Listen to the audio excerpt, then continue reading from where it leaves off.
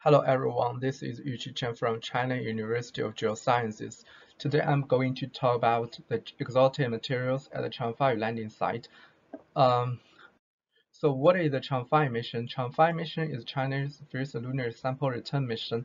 It uses two mechanisms to sample lunar regoliths. The first mechanism is using a drill to drill down the lunar subsurface, and the second mechanism is to use this robotic arm to sample the surface samples. And in total, over 1,700 grams of lunar samples were taken back by Chang'e-5.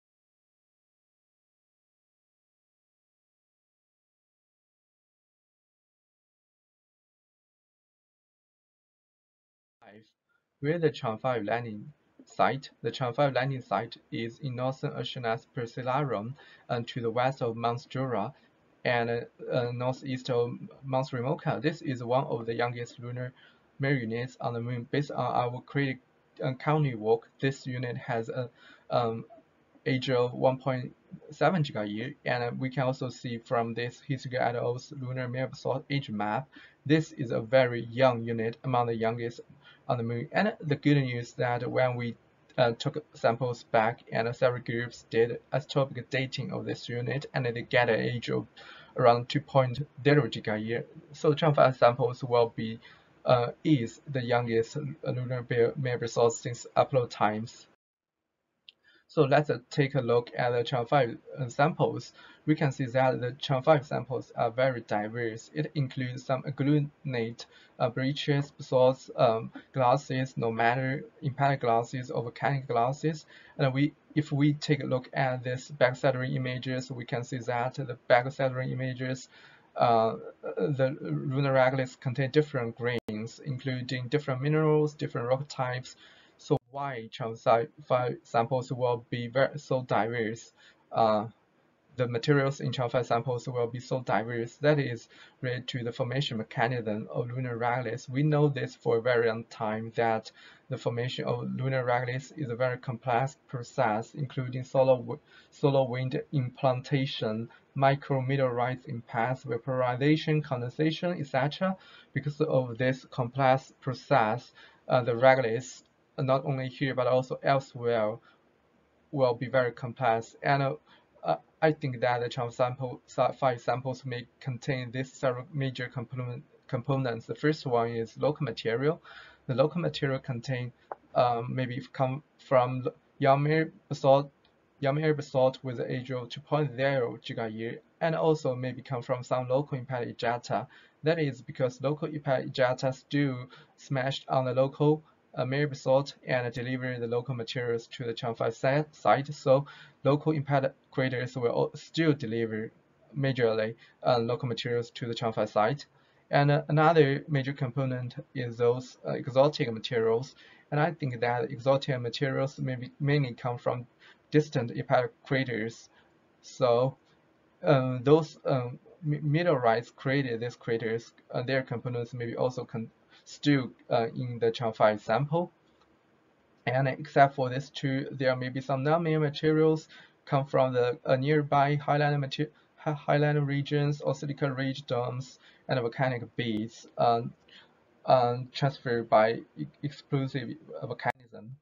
And the first components I want to talk about is those volcanic beads. In the Chang'e-5 samples, we found that there are some volcanic beads, and the volcanic beads maybe come from the explosive volcanism, as you can see from these images. So where most likely these volcanic beads come from? Based on our work in geophysical research letters, we think that the Chang'e-5 Mare unit, we call it P40 48 or EM4. This unit are erupted from the Rima Sharp and Rima Marine, and I think that the source vents of Rima Sharp and Rima Marine, the volcanic activity here will become explosive, and some of volcanic beads maybe come from the source vents of Rima Sharp and Rima Marine. And the second important components, exotic components, is those nonmare materials. I didn't do specific works on nonmare materials, but there are several authors did this. For et al. And his group think that he unmixed 12 iron, thorium, and members here, and he think that Aristotle's crater contribute highly involved nonmare material to this region, and this materials from Aristotle's crater maybe help us to understand the magmatic definition of the Nonmare mechanism. And he also thinks that thorium is heterogeneous to Mare basalts. And Liu et al. In his GL paper used specially resolved numeric model, and she thinks that Nonmare material here maybe there are around 40% Nonmare material in the Chang'e-5 samples. And this Nonmare material mainly come from South Pole Icon Basin, Imbrian Basin, and Soratides Basin. And all the authors think that the Ejecta will be a critical exotic materials here, and so do I. And here we can see the composition map of the Chang'e-5 landing unit, EM4 unit, and we can see that there are clearly linear rays here. The northeast southwest ray in the northeast of EM4 unit, and here is another unit, another linear rays maybe come from southeast to northwest direction. And if we can see this ejecta directly, so I think that we can directly trace them and map their distributions. And we can also trace back to their source craters based on the long axes.